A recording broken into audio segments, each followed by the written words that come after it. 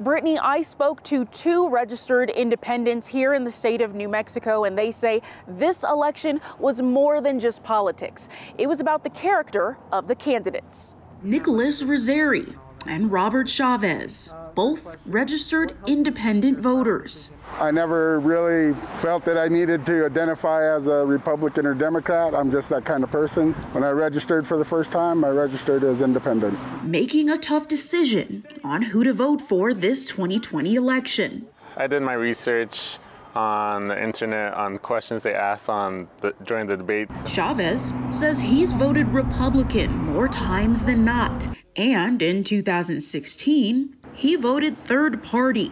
But this year, I voted for Democrat. He says he's learned a lot these last 4 years with President Donald Trump in office and thought this election was about more than just policy.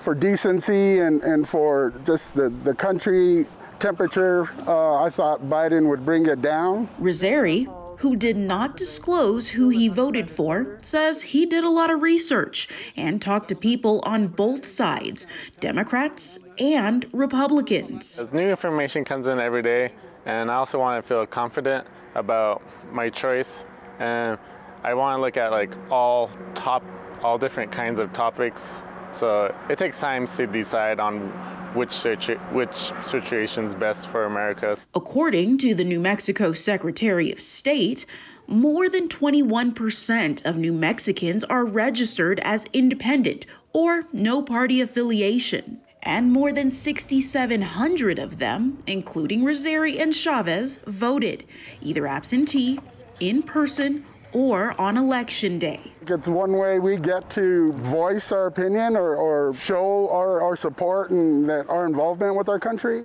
No matter who they voted for, both say they hope that President-elect Joe Biden can bring this country back together after years of division.